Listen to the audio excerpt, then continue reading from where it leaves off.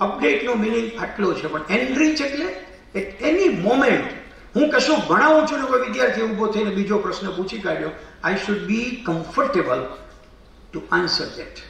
Comfortable આ યાદ રાખવા જેવો શબ્દ છે સાહેબ. શિક્ષક કોઈ પણ ક્ષણે કમ્ફર્ટેબલ હોવો જોઈએ. હવે તમે સમજો, કમ્ફર્ટેબલ થશો તો યુ વિલ બી ક્વેશ્ચનેબલ, તો તમને પ્રશ્નો પૂછી શકાશે, ઓપન થઈ જશો. આ સરને ગમે ત્યારે પૂછાય. બેઝિક નોલેજ તો બધી બાબતનું મળવું પડે સાહેબ. જેક ઓફ ઓલ ને માસ્ટર ઓફ નન થવું પડે એવું જ છે. મલ્ટીટાસ્કિંગનો જમાનો છે. તમે મોટા થઈને જેવા કોર્પોરેટમાં જશો કે બીજે ક્યાંય પણ જશો ને તો આ મને ન આવડે તો એ કહેશે કે તો પરમ દિવસથી ફ્રી. બધું જ આવડવું પડે સાહેબ. અમદાવાદની અંદર સીજી રોડ ઉપર HDFCની જ્યારે પહેલી ઓફિસ ખુલી મીઠાખળી પાસે, ત્યારે એ સમયે એનો હેડ હોય, એની બાજુમાં જ સરસ મજાનો પાણીનો જગ પડ્યો હોય, બાજુમાં ગ્લાસ હોય. તમે કસ્ટમર તરીકે જાઓ એટલે પોતે જ પાણી ભરીને તમને આપે. હેડ પોતે, બેલ નહીં મારવાની, પાણી લઈ આવો. પછી આપણે એવી ધજાગરો થાય છે, પટાવાળો આવીને કે પાણી લઈ આવો, આવે જ નહીં, આવે જ નહીં.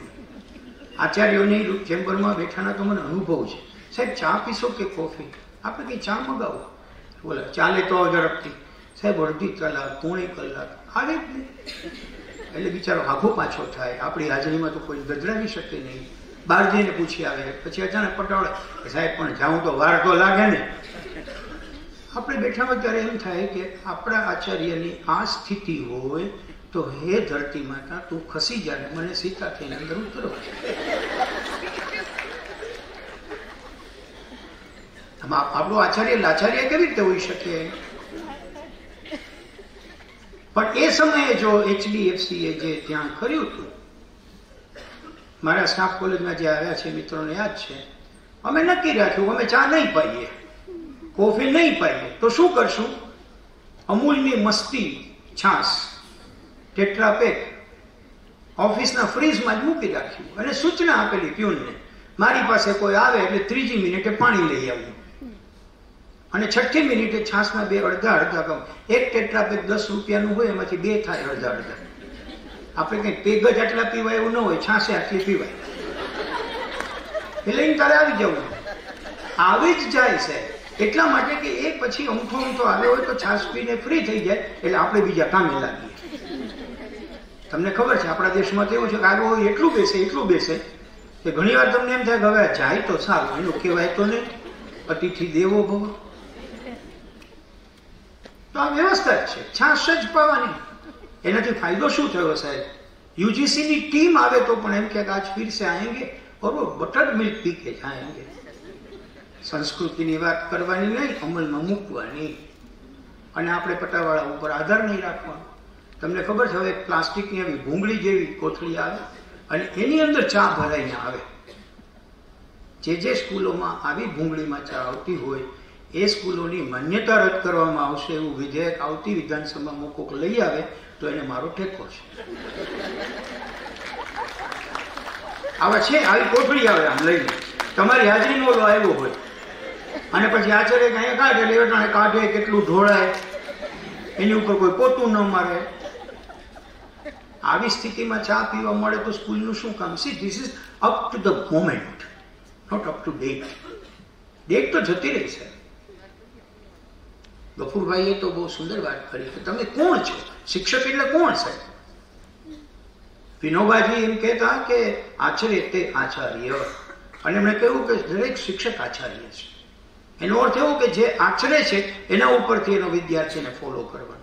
અત્યારના સંતાનો જ નક્કી છે સાહેબ, કહેલું કશું કરવાનું નહીં, તમે કરો છો તો કરશે. પાર્ટિસિપેટરી એપ્રોચ જો તમે તમારા સ્ટુડન્ટ સાથે રાખો, મા બાપ તરીકે સંતાન સાથે રાખો, તો જ તમે સામે પહોંચી શકો. હજુ આપણે ત્યાં થોડીક મુશ્કેલી છે રાજકારણની, એટલા માટે કે નેતાઓ વાતો બહુ કરે છે, પોતે નથી કરતા કશું જ કામ, અને લોકોને કહે છે કે તમે આમ કરો એટલે નિષ્ફળ ગયા. ગાંધી જેવી પર્સનાલિટી સફળ કેમ થઈ છે? આજે આ ગફુર દાદા જેવા લોકો ગાંધીનું નામ બોલે અને આંખના ખૂણે પાણી કેમ આવે છે સાહેબ? પોતે જ પેલું કરવાનું પછી બીજાને કહેવાનું. વેર આર વી? આપણે ક્યાં છીએ સાહેબ? લૂઈ પાસ્ચર એની પાસે આવ્યા, આવો મોટો સાયન્ટિસ્ટ, અને વાતે વળગે તો એને પણ છરી આપે, થોડુંક શાક સુધારો, હું એ સુધારું છું. છે હિંમત આપણા માટે? આપણે કરી શકીએ? શિક્ષક તરીકે જે કરે છે એને જ વિદ્યાર્થીઓ ચાહે છે, એ તમે યાદ રાખજો.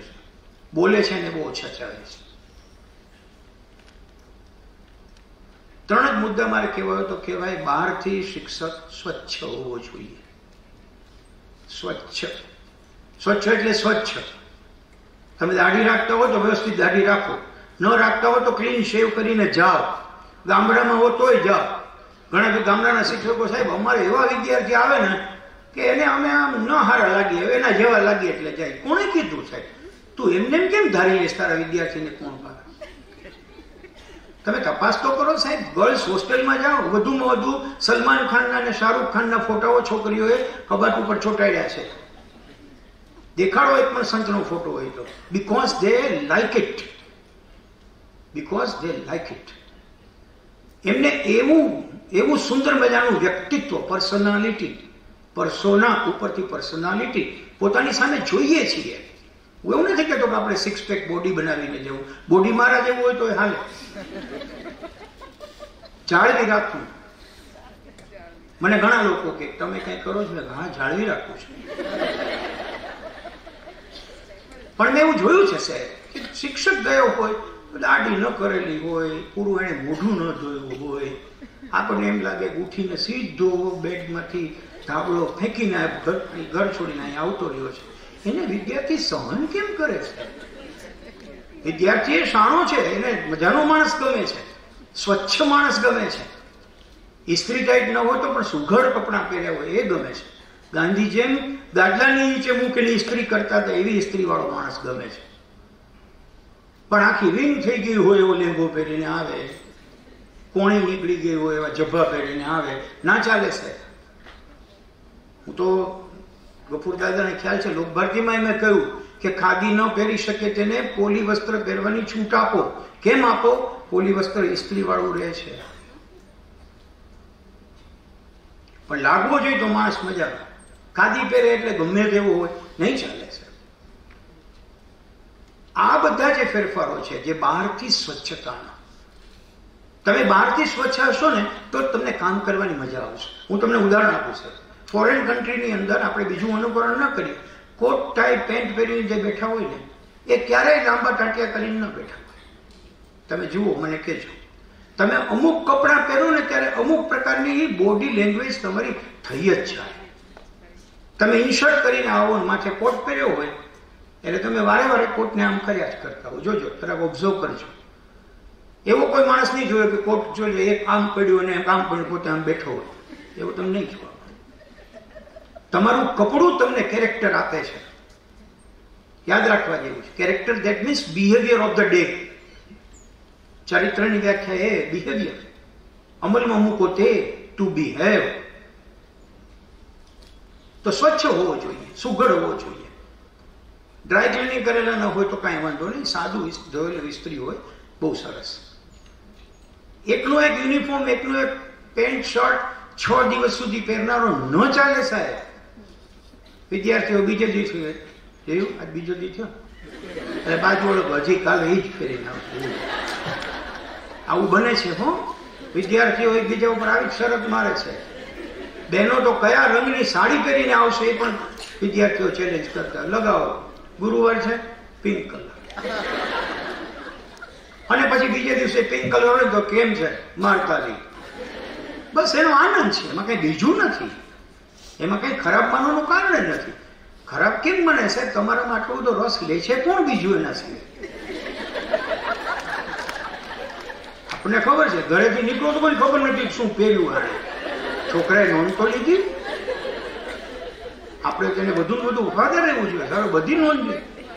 મને ખબર છે, હું પ્રાથમિક શાળામાં શિક્ષક હતો ગફુરભાઈ, અને હું સાંજે મારા શોખ પ્રમાણે શાકભાજી લેવા જાઉં સદર. આપણા વિદ્યાર્થીઓ આપણી આજુબાજુ જ રહેતા હોય છે, ઘરે હોય કે સ્કૂલે હોય. બીજે દિવસે સવારના પગમાં હું હજી તો જઈને આમ સાયકલ ને ઘોડી ચડાવતો એક છોકરો આવ્યો. સર, એ સર, બોલો બોલો. કાલ તમે સદરમાં નીકળતા હતા? હા. શાકભાજી લેતા હતા ને? હા. દોડતો દોડતો રાજી થઈને ગયો. સાહેબ આટલું તો હું શાક લઈને ઘરે ગયો ત્યારે મારા પત્ની નહોતા રાજી થયા. મને તો એના ઉપર આનંદ થઈ ગયો કે કેટલી જાણ રાખે છે સાહેબ આપણે. હવે એની સામે હું જયારે ભણાવવા જાઉં ત્યારે હું કહું મને ખ્યાલ નથી દોસ્ત. તેને એમ થાય આ તો નકામું, હાલો શાકભાજી વિશે હું ધ્યાન રાખું તો તું ભણાવવા વિશે તો ધ્યાન રાખ. That is up to the moment. સ્વચ્છ એટલે આ રીતે બહારથી સ્વચ્છ જોઈએ, અંદરથી સ્વસ્થ જોઈએ. સ્વસ્થ, એટ ઇઝ. વચ્ચે કોઈ પ્રશ્ન પૂછે ને આપણે ડિસ્ટર્બ થઈ જાય. હું ડિસ્ટર્બ થઈ જાઉં વચ્ચે પ્રશ્ન એને પૂછે, કીધું નહીં હવે પૂછે તો ઉભો રાખીશ. અરે વચ્ચે પ્રશ્ન પૂછવાની છૂટ છે એવું કહીને શરૂઆત કરો. Give them assurance that you can ask me question. Assurance આપો સાહેબ. અને મારી તો એક ટેવ છે જે મેં સફળતાથી અમલમાં મૂકી છે આજ તારીખ. દર 10 મિનિટે પૂછો કે આપણે આટલું પૂરું કર્યું, કોઈ પ્રશ્ન છે, કોઈને આમાં કંઈ કેવું છે, ઉમેરવું છે, ઉમેરો. નહીં, કોઈને નહીં, આગળ જઈએ. ઓકે આગળ. એનાથી શું થાય ખબર છે? આગળની 10 મિનિટનો તો ભાર ઘટ્યો આપણા ઉપરથી. અને એને એમ થાય કે આપણને વિશ્વાસમાં લીધા. બહુ મોટું છે સાહેબ. રોજ ઘરમાં રસોઈ પીરસતા હોઈએ ત્યારે આપણે અપેક્ષા રાખીએ કે પતિ એવું કે આજે રસોઈ સારી છે, અને લગભગ સાણા પક્ષીઓ રાહ જોતા હોય તો પૂછે કેવું છે આજે, બરાબર છે? આ બે રાહ જોવા મળે, એમાં કોઈ પૂછતું નથી, કોઈ કહેતું નથી. એક વખત પૂછી કાઢો તો ટીંડોરાનું શાક બરાબર થયું છે? તમે કહો કેમ કે નથી થયું તો વાંધો નહીં, એમાં શું પ્રોબ્લેમ? ન થયું હોય તો ન જ કે ને. આપણે સગડી ઉપર ગેસ ઉપર મૂકીને બાજુમાં ચોવટ કરવા વયા ગયા તેમાં બળી ગયું તો એમ કે તો વાંધો નહીં, આપણને યાદ આવે કે આજે ચૂરચૂરી કરવા ગયા તેમાં બળ્યું તો સ્વીકારીએ, એમાં શું problem? The point is that કે અપ ટુ ધ મુમેન્ટની જેમ સ્વસ્થ એટલે શું? At is. એ વચ્ચે એક શબ્દ આપ્યો, you should be ક્વેશ્ચનેબલ at any time. મિત્રો પૂછજો વચ્ચે ક્યાંય તમને તકલીફ પડે. હું યુનિવર્સિટીમાં પણ આજે આ કામ કરું છું અને મને મજા આવે છે. પૂછી નાખે કોઈ, ઘણા પૂછે. કેટલાક ટીખળિયા લોકો હોય એ ટીખળ પૂછે. તો આપણે તો સ્વસ્થ રહેવું જોઈએ. મને બરાબર યાદ છે 10મા ધોરણના વિદ્યાર્થીઓને ભણાવતો હતો, માનવ જીવન વિજ્ઞાન આવતો હતો વિષયમાં, તંત્ર ભણાવતો હતો અને રુધિરાભિસરણ તંત્ર ભણાવતો હતો. એક વિદ્યાર્થી આ તો ચોકલીને પૂછ્યું, સાહેબ એક પ્રશ્ન બોલ બોલ. એ કે સાહેબ ઘોડાનું લોહી સફેદ હોય? હવે આપણે તો ઘોડાનું લોહી શું કામ જોયું હોય ભાઈ? મને થયું કે આ લઈ આવ્યો ખરો, હેરાન કર્યો. એવે ટાણે તમારે સ્વસ્થ રહેવાનું છે. હવે ટાણે મારી પાસે બે વિકલ્પ હતા. તે જોયું છે ઘોડાને તારે હું બેસી જાય અહીંયા, હું ઘોડાની વાત કરું છું, માણાની વાત કરું છું, માણાનું થાને બેસ. મેં કીધું હે સફેદ હોય? તો ના સાહેબ હું તમને પૂછું, તને નથી ખબર? તો મને એમ કે લોહી જોયું હશે. ના ના સાહેબ મેં નથી જોયું, મને કોકે કીધું. મેં કંઈક કામ કર દોસ્ત, તું કાલે ઘોડાને મળતો આવો, હું કોઈક ઘોડો ગોતીને મળતો આવું. કાલે આપણે બે જણા યાદ રાખીએ, જવાબ નક્કી કરીએ. ઓકે તો ઓકે. હવે સાહેબ બીજે દિવસે હું ગયો, મારી ભેગો આખોથી ઘોડો રહ્યો, આખોથી ઘોડો મારી ભેગો ને ઘોડો તો મૂકીને વયો ગયો હતો. પણ અમારે સદર બજારમાં નજીકમાં જે ઘોડાગાડીનું સ્ટેન્ડ હતું એ સમય, અને અમારા વિદ્યાર્થીઓને લઈ આવે. હુસેનભાઈ હતા ઘોડાગાડી ચલાવે. સાંજે ખાસ ગયો, હુસેનભાઈને કીધું કે ઘોડાની લોહી નીકળે, નીકળે જ નથી. એને લોહી મેં કીધું સફેદ હોય તો ગોતા હશે, ન હોય પાકું? તો કે ના. તમને કેમ ખબર પડી? તો કે જો આ ચાબુક મારી હોય ને તો ભરોળ ઉઠેલી છે, જુઓ છે, થોડી છે. એમાં તો લાલ જાય, લાલ જ હોય ને છે. એને થોડીક વાર એમ થયું ઘણો શિક્ષક છે અને આને આટલી ખબર નથી, કઈ વાંધો નહીં. હુસેનભાઈ પાસે આપણે નબળા પડ્યા તો વાંધો નહીં, પણ બીજેથી વિદ્યાર્થી પાસે નબળા ન પડી શકાય છે. હવે બીજે દિવસે હું ક્લાસમાં ગયો, હું ઓલા છોકરાને કહું તો હું જવાબ આપું, એને તો કઈ ખબર નતું, ભૂલી જ ગયો તો. એટલે મેં કીધું ક્યાંય ગયો પેલા? હા ભાઈ શું થયું? તું ઘોડા છે ને? તું કાલે પૂછતો હતો ઘોડા? હું પૂછતો હતો? લે એ તો ભૂલી ગયો છે. ક્યાંય કાલ ન પૂછ્યું ઘોડાનું લોહી લાલ હોય કે સફેદ હોય? હા પછી તપાસ કરી. ના ના સાહેબ એમાં તપાસ શું કરે છે? હવે એ ફ્રી થઈ ગયો હતો અને હું હુસેનભાઈ સુધી લાંબો થયો હતો. મેં એને કીધું મેં તપાસ કરી લીધી. આપણા છોકરાઓને તેડવા આવે ને હુસેનભાઈ, પીળી ઘોડાગાડી છે જઈને પૂછી આવજો. મેં એને પૂછ્યું છે. એમ હાલો આજે હુસેનભાઈ પૂછી લો. બેસતા બેસતા બાજુવાળાને કે યાદ આપજો આપણે હુસેનભાઈ બોલવા. એટલે પોતાના ઉપર કઈ લેવા જ માંગતો નહોતો.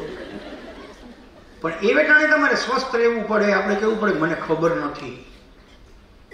મિત્રો, જે શિક્ષક એમ કહી શકે ને કે દોસ્ત આ મને ખબર નથી, એ ઉત્તમ શિક્ષક છે, અતિ ઉત્તમ શિક્ષક છે. કારણ કે નથી ખબર એમ કહેનારા માટે જ બીજે દિવસની શોધનો પ્રારંભ થાય છે. આપણને ખ્યાલ છે કે એથેન્સની ગલીઓમાં પ્રશ્ન પૂછાણો આવો, તમને ખબર છે? તમે બધાને પૂછપૂછ કરો છો કે હું કોણ છું તું જાણે છે, હું કોણ છું તું જાણે છે? સોક્રેટિસને પૂછ્યો તમને ખબર છે? તો કે ના, પણ મને એ ખબર છે કે મને ખબર નથી. અને ખબર નથી એ જ્ઞાનનું પેલું પગથિયું છે. હવે આપણે તો MBA ડિગ્રી વાળા છીએ, મને બધું આવડે વાળા છીએ. શિક્ષકને ન આવડે કેટલીક વસ્તુ, ન આવડે તો ન આવડે, એમાં શું પ્રોબ્લેમ? પણ બી ઓપન, બી ફ્રેન્ક ઇનફ. સ્વસ્થનો અર્થ બહારથી સ્વચ્છ જોઈએ, અંદરથી સ્વસ્થ જોઈએ, અને એની પાસે સ્વત્વનું બળ જોઈએ. સ્વત્વ, જેને આપણે એમ કહીએ ને કે સેલ્ફ એસ્ટીમ, એના માટે સાચો શબ્દ છે. ગુજરાતી સાચું છે કે નહીં ખબર નહીં. Self esteem, સ્વત્વ. Yes I M, I can, I will, આ બધા શબ્દો છે સ્વત્વ વાળા છે. એના માટે શું કરવું પડે? વાંચવું પડે છે. ભણાવવા સિવાય નું વાંચવું પડે. એ ન વાંચીએ તો આપણે સ્વત્વ વાળા નથી. You must be ahead of it. હવે એક વિદ્યાર્થી હમણાં જ અમારે ત્યાં બહેનું દીપેશભાઈ કે કોમ્પ્યુટરના ટીચરને પૂછ્યું કે મેડમ તમને ખબર છે આ CPU હોય ને એના વગરે કોમ્પ્યુટર આવે? મેડમ કે એવું ના હોય. ના ના મેડમ આવે. તો એ કહે તો લેપટોપ? તો લેપટોપ નહીં, PC આવે. તો અમારા કોમ્પ્યુટર ટીચર મેડમ હતા તો ગભરાઈ ગયા, કારણ કે એને તો ઓલું CPU ની થિયરી શીખી હોય, એનું ચિત્ર દોર્યું હોય, અહીંયા 8 દિવસ છે, અહીંયા બીજે દિને રૂમમાં આવીને કીધું કે હા આ છોકરો ક્યાંથી ગોતી આવ્યો? એને કોણે કીધું હશે કે CPU સિવાયના કોમ્પ્યુટર આવે? બધા એમાં ચહલ પહલ થઈ ગઈ. અને મારો એ સ્કૂલ સાથેનો નાતો એટલે કોઈ કીધું ભદ્રાયુભાઈને ફોન કરીજો, એને ખબર હશે. ફોન કર્યો. એમના આચાર્ય બહુ સજાગ હતા કે જેના સુધી શિક્ષક પહોંચ્યો. C એપ્રોચેબિલિટી of your principal. કેટલાક તો પ્રિન્સિપાલ એવા હોય કે એને મળવાનું લગભગ શિક્ષકો પસંદ જ એ એનાથી આઘા હારા, કારણ કે જાય ત્યારે 3 કામ વળગાડી દેતો હોય. આવો આવો તમારે તમને હું યાદ જ કરતો હતો આ 2 જરા કરી નાખશો, એટલે ઓલે જાય જ નહીં, ક્યાં જવું જ નહીં. એમાંથી આચાર્ય બહુ મજાના હતા. અને ફોન આવશે આજે મને ત્યાં હોય મોટી મુશ્કેલી થઈ ગઈ. શું થયું? તો કે CPU ન હોય એવા કોમ્પ્યુટર. યસ યસ છે ને. તો કોણે કીધું? મારે ત્યાં જ છે. ઓલ ઇન વન નામનું કોમ્પ્યુટર આવે જેમાં CPU બિલ્ટ-ઇન આવે. તો કીધું મોટું પાછળ. મેં ના ના સાદો સ્ક્રીન બધું જ એમાં આવે. તો કે પેલી CD ભરાવી શકાય? હા. પેન ડ્રાઈવ ભરાવી શકાય? હા. બધું જ થાય. એમ એના વિશે કઈ વિગત છે? મેં મોકલ્યું, મારી પાસે કેટેલોગ છે, મેં એને કેટેલોગ મોકલી આપ્યું. આ જે વાત છે એ તમારા સ્વત્વ. આપણે શું કામ સાહેબ? હવે CPU હોય કે ન હોય, આપણે હું મૂકને તડકે આપણા અભ્યાસક્રમમાં આવે છે તો કે કાંઈ ચિંતા જ કરવી. તો તમે સ્વત્વમાં કાચા છો. શિક્ષકમાં વર્તન પરિવર્તનના 3 જ મુદ્દા, બીજા કોઈ મુદ્દા ન લ્યો તો ચાલે. કેટલાક શિક્ષકો મેં એવા જોયા છે. દીપેશભાઈ મારો સમય થાય કહેજો, કારણ કે હું તો યુનિવર્સિટીમાં 2 કલાક ભણવા માટે વહેલો છે, એટલું બધું નહીં ખીચીએ, નક્કી નથી. કેટલાક શિક્ષકો એવા છે કે એમ માને છે કે સાહેબ ક્લાસમાં ડર ઊભો કરી દઈએ ને તો પછી આપણું સરખું હાલે, એટલે એનું વર્તન પરિવર્તન આવવું જોઈએ. કેટલાક શિક્ષકો આજે પણ એવા છે કે 2-4 ને જઈને આમ થોંટો મારે ઊભો કરી દે, કાન સાંભળી લે. હવે મારવાની મનાઈ છે ને, એટલે આમ ન મારે. એની તકનીકો શોધી લીધી છે.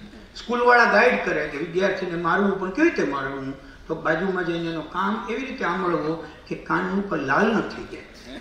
બાજુમાં જઈને ચીઠીઓ એવી રીતે ભરી લેવો કે જેથી કરીને આવું શીખવે છે. જયેશભાઈ સ્કૂલમાં શીખવે છે.